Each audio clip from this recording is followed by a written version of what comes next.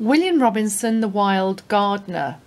He was a man who urged gardeners to improve the lot of the poor by producing cheaper and better food and creating health-giving green spaces and a sustainable approach to life.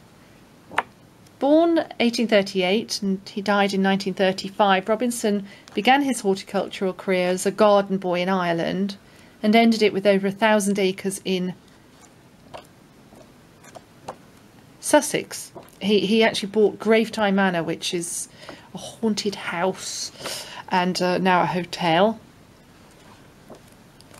and inspired such horticultural names as Gertrude Jekyll, Samuel Reynolds Hole, Frank Crisp, Ellen Willmott and E.A. Bowles, with these stunning designs. And he knew the merits of hardy plants. There's Gravetye. Let's see if I can see the ghost.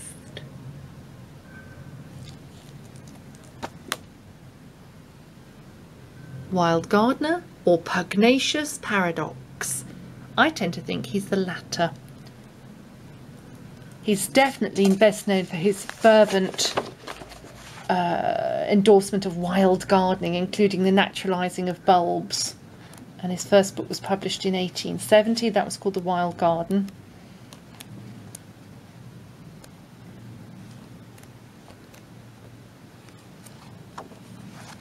Published at £30 through bibliophilebooks. This half-price bargain is just £15.